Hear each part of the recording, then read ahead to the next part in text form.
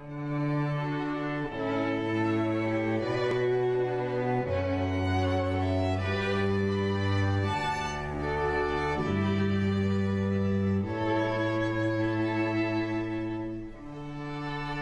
Tech Hawaii. Civil engagement lives here.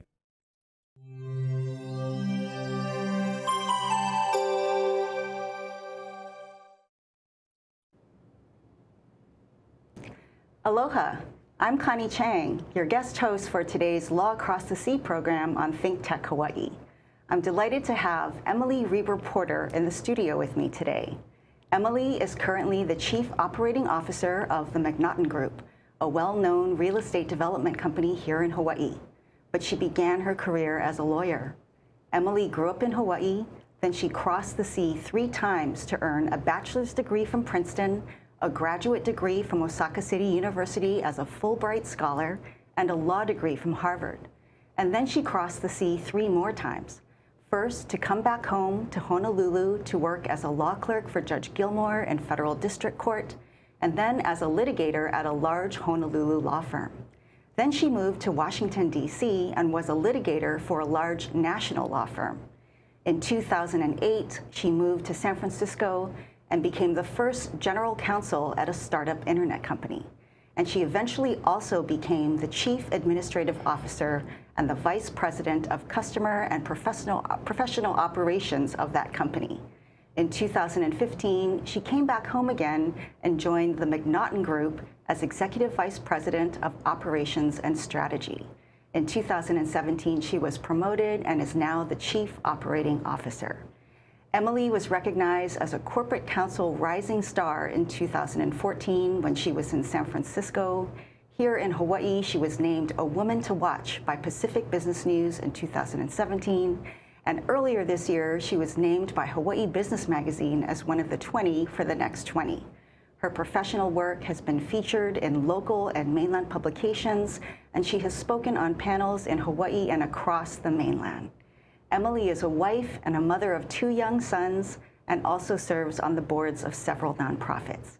She's here today to talk about the topic of transitions, and in particular, her experience moving from the courtroom to the boardroom. Emily, welcome. Congratulations on all your achievements, and thank you for being here. Oh, thank you for having me on the show. I appreciate it. Sure. I'd like to start at the very beginning and ask you to please tell us about growing up here in Hawaii. Well, I feel very fortunate to have grown up in Hawaii, on Oahu, on the southeast shore. Hawaii is a very community-oriented place where family and friends are very important, and we spend all of our free time with them over at people's houses or at the beach. I grew up with a brother and a sister and lots of cousins, grandparents, aunts and uncles, so we would spend a lot of family time together, and my brother and I, who was close in age to me, riding bikes around the neighborhood, going surfing at the end of the street. There was a point, a surf break over there, and also body surfing at Sandy's in Makapu. Yeah. In school, I was active dancing, hula, Tahitian, jazz, and also playing piano and doing tennis. So our parents kept us very busy, probably to keep us out of trouble. Sounds idyllic and very diverse. And a little bit about your father and your mother. Where are they from? Sure. So my mom's family came from Canton, China in the early 1900s. They worked on a plantation and then had shops in Chinatown. My dad's family, he came from Southern California. Okay. My mom was a concert pianist, so she performed and also taught piano. And my father is a pretty, I think, well-known and well-respected corporate attorney here in town, so tough act to follow as well. Yeah, so you had the smarts and you had the talent as well. That's great. Thank you. And then you decided to go to Princeton for college. Why the East Coast, and what did you study at Princeton? Yes, well, my great aunt gave me some really good advice some time ago when I was trying to decide in high school why I had to study so hard. I was thinking, you know, I like dance and I like the beach. Why am I spending so many of these beautiful hours of the afternoon sitting in my room doing homework? And she said, Emily, it's great that you love dance and the beach, but sometime in life you might like to do something else. And if you work really hard now, then more options will be available to you. Yes. And I really took that to heart.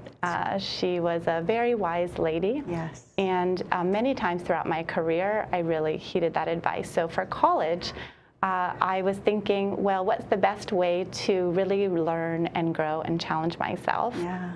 I thought living far away from home on the East Coast, Yes. Yes. in a place where I would be with lots of different people from diverse backgrounds who were very talented would be a good next step. So I remember getting that acceptance letter from Princeton.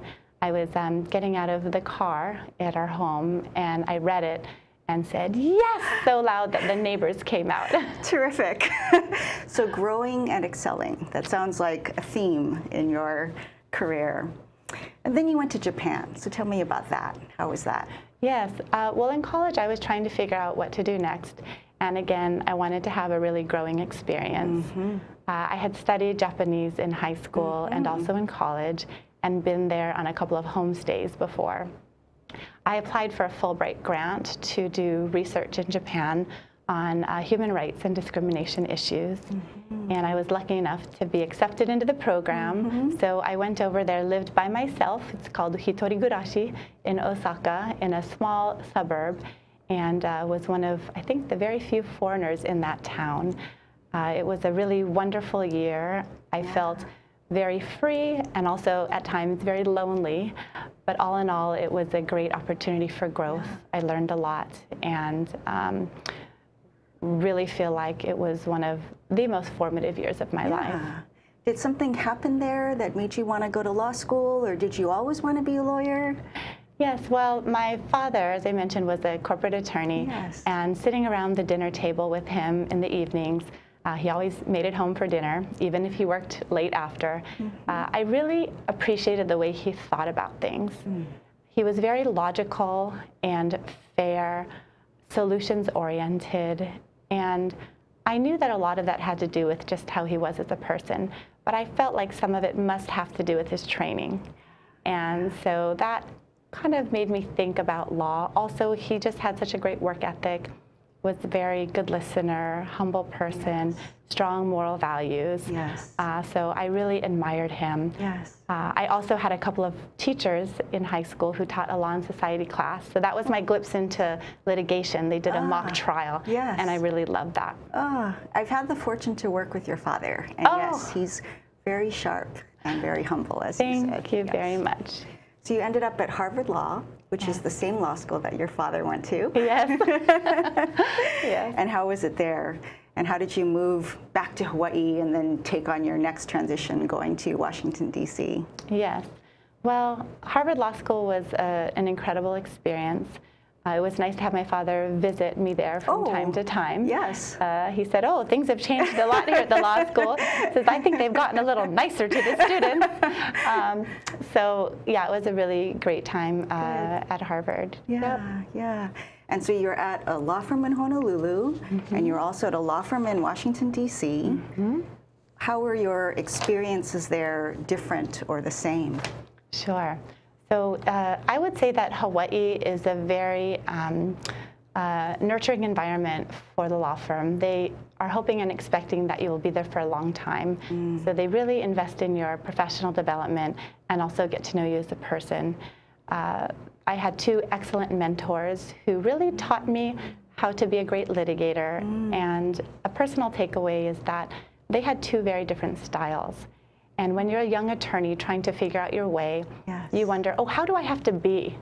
And the answer I learned from them was, you just have to be yourself. You just have to be your best self. And that was really helpful. I think also in Hawaii, because you are in a small environment and you meet the same attorneys over and over again, there is more of a tendency to be very kind of professional and kind to one another, even if you're across the table.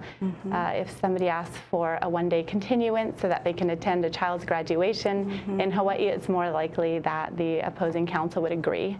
Whereas in DC, they might say no because of some hypothetical advantage it might give them. Yes. So it just felt different. I guess the last thing is that in Hawaii, the cases were staffed a little more lightly, so I was able to work across an entire case and have more an impact that way. In DC, the cases were staffed with lots of attorneys for a good reason, and so often I would be focused in on one area or a set of witnesses, something like that. So you could be more strategic and big picture when you're here in Hawaii working on the smaller cases and being more of the top person in that. And you're also able to find some really great mentors in Hawaii, which I think is really, really important. Yes. And then you were in San Francisco. So how did that happen? Yes, well, let's see. I guess after having worked at 2 law firms, I felt that I was getting pulled in the direction of really enjoying advising clients on how to do things in a future-looking manner. And so I thought, okay, time for a new challenge. Why don't I think about going in-house and find a company that has my same values and is doing something that I think is really wonderful and help them grow. I guess the second challenge was to do it at a place where a lot of companies were being born and growing at a rapid rate, and that was in the Bay Area. So my husband agreed to move from DC to California with me. By then we had 2 little boys, 2 sons, and it was really a great experience, I think, transitioning from law firm to in-house, even though I very much liked being a law firm attorney. I think I was just ready for the next step. So you did like being a lawyer. You did want to move across the continent to the other coast, and you wanted this challenge of being in a totally different environment, using the skills that you learned as a litigator in a tech company. So what was that like?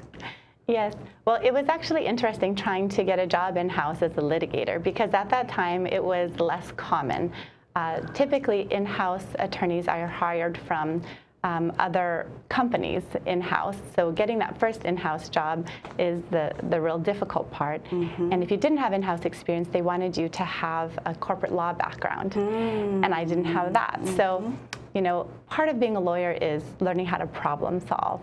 So I lined up the requirements of the position with all of my litigation experience and made the connection. So for example, when they said, you need to have contracts drafting and negotiating experience, I said, well, actually, I do have that, not in the corporate law sense, but in litigation, if there's a settlement reached, which happens quite a lot, you have to negotiate and draft the settlement documents. So check the box that way.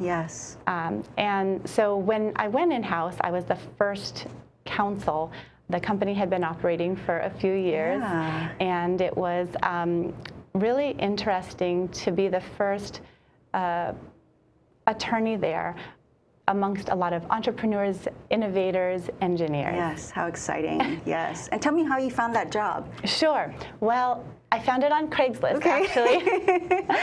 It's interesting because my company was an internet platform, and they used another internet platform to advertise for this job. The job announcement caught my attention because it was a first in-house position, and I liked that idea.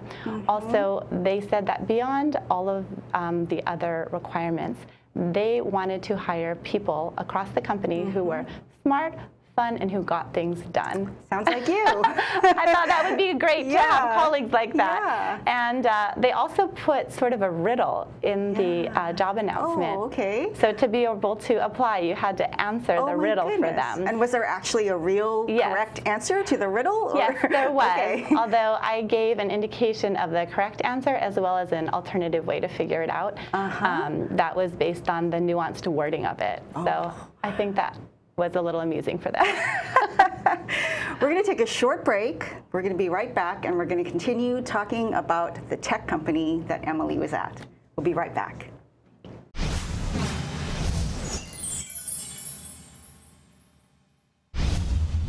Aloha, I'm Richard Concepcion, the host of Hispanic Hawaii. You can watch my show every other Tuesday at 2 p.m. We will bring you entertainment, educational, and also we tell you what is happening right here within our community.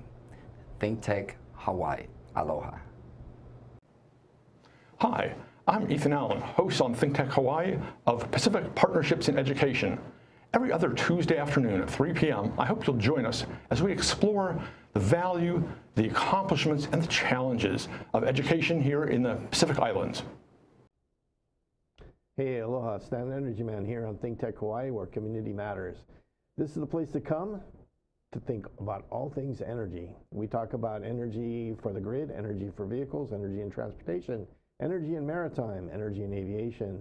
We have all kinds of things on our show, but we always focus on hydrogen here in Hawaii because it's my favorite thing. That's what I like to do. But we talk about things that make a difference here in Hawaii, things that should be a big changer for Hawaii. And we hope that you'll join us every Friday at noon on Stan the Energy Man and take a look with us at new technologies and new thoughts on how we can get clean and green in Hawaii.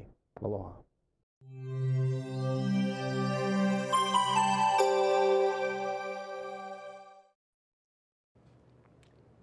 Welcome back to Law Across the Sea. I'm Connie Chang, your guest host, and with me is Emily Reber Porter from the MacNaughton Group. Emily, you were telling me about just joining this tech company in San Francisco in 2008. You were there for 7 years. During that time, you saw a period of incredible growth, and you also grew your roles at the company. So you started as the first general counsel, and then you eventually became an executive. Can you tell me about that? How did you grow your roles? And also, what advice do you have for people who are making that transition and going in-house? Sure. I think it did take me a little while to transition from being a lawyer at a law firm to a lawyer in-house. Okay. It's a really different mindset. I think when I first came in, I was thinking about it as how do I mitigate risk, minimize risk, right? Yes. And very quickly I understood that my role was really different in-house. It was, how do I help the business get from point A to point B in a way that was legally compliant? So when someone came to me and said, Emily, I'd like to get to B doing this, instead of just saying, oh no, don't do that, I would have to say, interesting, please tell me about B. Why do we want to get to B? How do we know we've gotten to B? And what are the other ways we could get to B? And really work together, because as an in-house counsel, you really want to be a partner for the business. Yes. And if people are avoiding you because they think you're the sort of a business prevention department, they're not going to be showing you all the opportunities you could have to help them. Yes. So in a pretty short time, I think I recognized that I needed to shift gears and become more of a partner. Yes. And ever since I did that, I think all of the opportunities were open, and I saw more and more ways to help the business, even outside of just pure legal advice. Yes. And that's really how I grew in the role. My CEO and I had a great relationship, and we would talk about the business, which also as an in-house counsel, you have to know inside and out, just like the facts of the case. And when I saw opportunities to do things better, for example, customer care, making sure the customers were taken care of well so that, you know, down the road it wouldn't turn into a legal issue, to make sure the quality of the website and the service were excellent, so there wouldn't be problems that would then again result in some kind of legal action. And so through those understandings of the business and conversations with my CEO, I was able to suggest how we could do better and then lead those initiatives. Same thing for HR, strategic planning, and also finance and accounting, some other things. Yeah. So tell me, how did you actually learn the business? Can you give our audience some actionable items that they could actually try to implement? Sure. I didn't know all of the vocabulary used when I first joined the company. That's common. Yes. So, well, before I joined the company, I tried to do a lot of reading about the space, the company, and then when I was at meetings, not understanding some words, I would be jotting down the words and then researching them or their concept offline. But that's kind of standard stuff, learning on the job, self-study. The other piece that I think was really helpful as I grew from managing just myself to a small team to several different teams, and also outsourced operations, so it was quite a lot of people and departments, was executive coaching. Oh, okay. And how did that happen? Did you ask for that, or did they say, Emily? Yes. So I had a couple of professional acquaintances in Hawaii who also made the transition from being a lawyer to being in-house, and then also taking more business roles on, becoming COOs, CAOs, and CEOs. Yes. And one of them gave me the advice that I could ask for an executive coach. I think typically people think you are given an executive coach when you are not performing and need help. But I think more and more these days, people who are trying to have a more impactful business will ask for an executive coach. So that's what I did. I asked for an executive coach, and the company covered it, and I interviewed a few choices because I think it's really important to have a personal connection with the coach. Yes. And it was a great experience, about 6 months. It also just gave me the confidence to know that being a business person isn't so drastically different from anything I'd done before. Being a leader wasn't so drastically different. You just had to really kind of dig deep in yourself, be yourself, and get to know the company, the people, and things would just kind of fall into place. There's no secret sauce. Okay. And also I think your perspective that you can learn new things and that you already do have a lot of the skills that you would need to have as an executive is helpful, because a lot of people can limit themselves sometimes. They'll just focus on the things they don't have rather than the things that they do have and the things that they definitely can learn, because there's learning on every single job, right? Yes, well, I think as a lawyer, you learn new facts every time you have a new case, right? New facts, new law, new company, new industry. And that ability to get up to speed quickly and feel comfortable in situations that are not well known, I was well versed in from being a litigator. So. You had learned how to learn. Yes, yes, you did that very effectively. And you also experienced a very different culture because you were at a very traditional legal job, working as a law clerk and for a federal judge, and then in very established law firms, and then at this tech company, which was totally different. And then you came back home to Hawaii. So how is all of that? What led you back home here? Sure. Well, Hawaii has always been my home. I always called Hawaii home when I was on the mainland, never changed my 808 cell number. And I think it's the people who are here and the culture and the community orientation that really made me feel like I would never call any place else home permanently. We were living in DC and we were having our second baby. I actually flew home 1 month before my due date to give birth to our second son in Hawaii as preparation for eventually moving back home so that he could say he was born and raised in Hawaii just like his older brother. Yes, I can see you're a long-term planner. Yes. So how did the opportunity at the MacNaughton Group come about? Did you find that on Craigslist too? I did not. It was actually not, there wasn't a particular position open. I had stayed in touch with a lot of people while we were living on the mainland. And through a mutual connection, once we decided we wanted to really try to move home, I was put in touch with the current CEO of the company. And our families had sort of known of each other. I think my father and his father had done some business together in the past. And so there was some familiarity, and they understood that I was serious about wanting to move home and would have a good understanding of the place and the culture. So we met a few times in Hawaii, in San Francisco, got to know each other. I learned about the MacNaughton Group and all the wonderful things it was doing in Hawaii, very innovative, future thinking, but also they really have a heart for Hawaii and doing things the right way for the community. So it just felt like an excellent fit. And I think with my experience on the mainland, they thought that, maybe we should find a way to have us move home and work together. Yeah, I'm so glad that worked out. So am I. Yeah, and they created this role specifically for you then. And now you're fully transitioned. You're not a lawyer anymore. You've no longer got the General Counsel in your title. You're a Chief Operating Officer, totally an executive. A lot of people becoming executives after being lawyers now.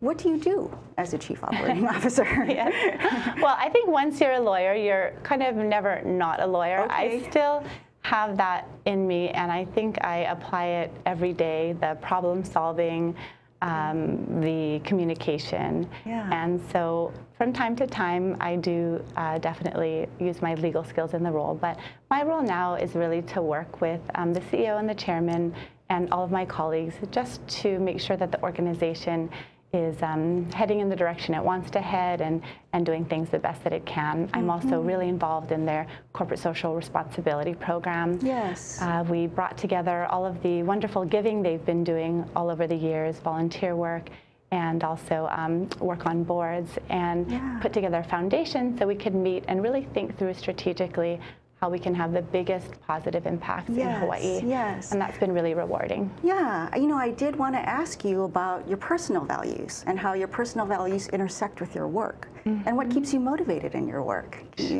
tell me about that? Absolutely. In law school, I had a professor who said that he feels passionate about doing good and well at the same time. You don't always have to make a choice. So in all of the roles that I've had, whether it be a law firm, I felt like I was helping clients, but I also found time to do pro bono work. At my internet company, I felt like the mission of the company, it actually was to help people. It allowed customers to ask questions online and experts to answer them really quickly and for small sums of money. So I felt like in my day job, I was really living by my doing well and doing good. And here at the MacNaughton Group, they just do such excellent work here in Hawaii, you know, from all that I'd known about them before joining the company. And they're wonderful people. It always comes back to the people for me and the community mindedness. So it really aligns with my values. Sounds like you're living your dream. You're certainly making a great contribution to the state. I'm very, very lucky to be your paid home. work and your nonprofit work, because you're on several nonprofit boards. So what's next for you, Emily? Would you ever go back to law, do you think? Well, that's a really tough question. I think life is definitely not a straight path, and I don't have a crystal ball. So I wouldn't rule it out, but I'm really happy where I am. I think there's a lot to be done for me professionally to continue to develop.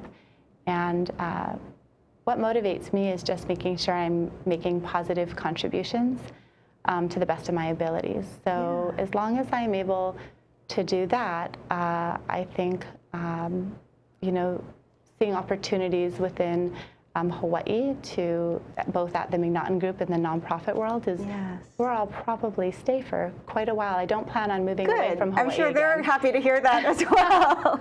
and I think Hawaii is home and will stay home. Good, good. So after having made these successful transitions, do you have some takeaways about how to transition into a new career or to make any kind of change in your life?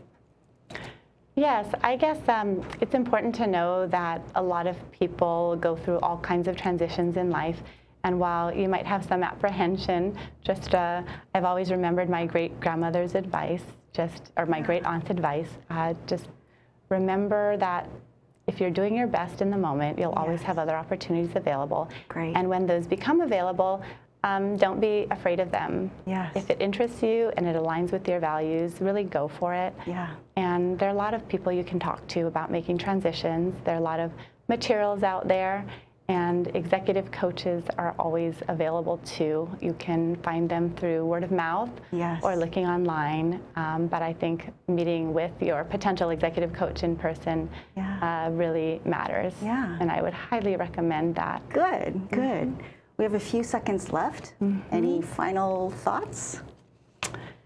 Let's see. Well, I guess it just comes back to my appreciation for what my parents gave me early in life.